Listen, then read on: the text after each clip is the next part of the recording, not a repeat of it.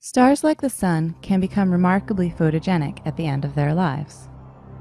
A good example is NGC 2392, which is located about 4,200 light-years from Earth. NGC 2392, which is nicknamed the Eskimo Nebula, is what astronomers call a planetary nebula. This name, however, is deceiving because planetary nebulas actually have nothing to do with planets.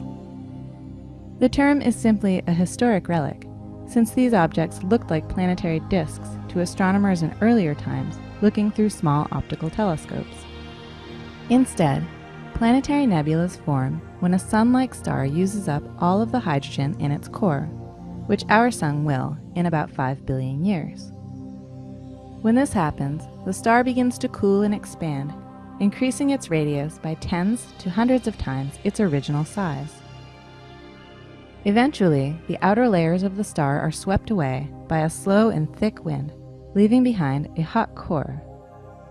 This hot core has a surface temperature of about 50,000 degrees Celsius and is ejecting its outer layers in a fast wind traveling 6 million kilometers per hour.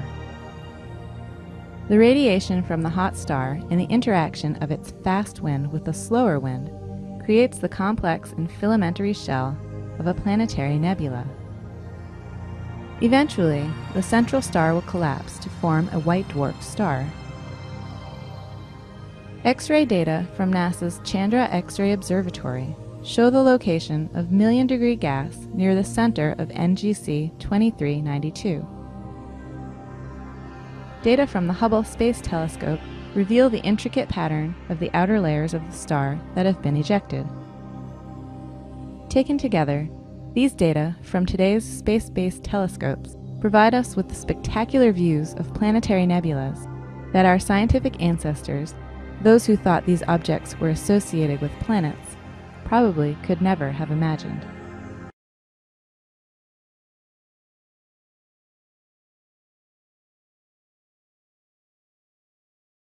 The Chandra X-ray Observatory orbits high above the Earth, peering into the blackest reaches of space. Exploring the most menacing and magnificent features of the cosmos